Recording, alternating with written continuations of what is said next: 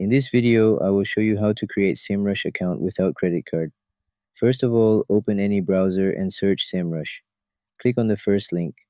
The website will open. Select the features option from the top. Here you will see all the features of Semrush.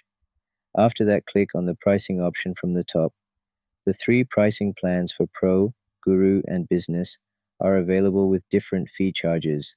Choose any one of the plan. Pro plan is advisable for beginners. After selecting the plan, click on Try for free. A page will appear to create your account.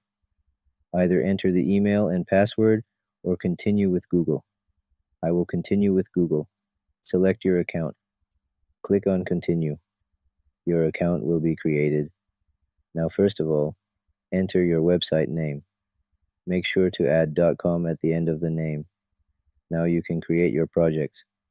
From the top right, you can select your language. Then click on the profile icon and select the option Subscription Info. Here you can see all the features you got in free version. If you want to access all the features, then click on Upgrade and buy the premium version. Otherwise, go back to the Semrush dashboard, and at the left side you will see different options. First, click on Domain Overview. At the right side, you can enter your domain with which you want to work. Scroll down and you will see all the processes. In the same way, you can access all the other features as well.